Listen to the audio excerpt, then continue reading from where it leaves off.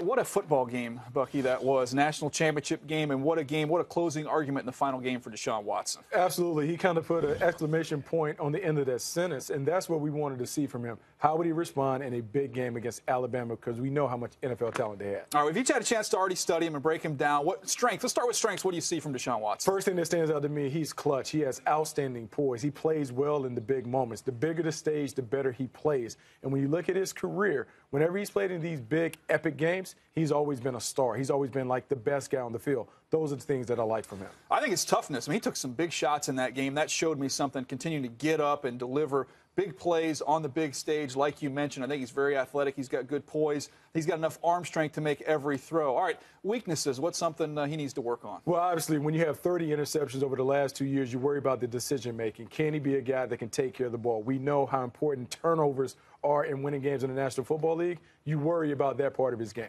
Deep ball accuracy, I would add to that. To me, something he's missed a lot of shots down the field. He's thrown to some big-time wide receivers. Mike Williams, the best wide receiver in the entire country. He's missed some shots down the field. All right, what kind of scheme, real quick, do you see him fitting in at the next level? I think he needs to be in an athletic scheme, a scheme that allows him to play to his strengths. Get on the move. He can throw quick rhythm throws. Ball comes out quickly. He works in that 10-yard box. If he plays in a scheme like that with a nice supporting cast like you talked about, let him drive a Cadillac, I think he can help a team that is already good kind of get over the top. Yeah, I think he's definitely a work in progress, but I think teams are going to fall in love with him when they get a chance to visit with him.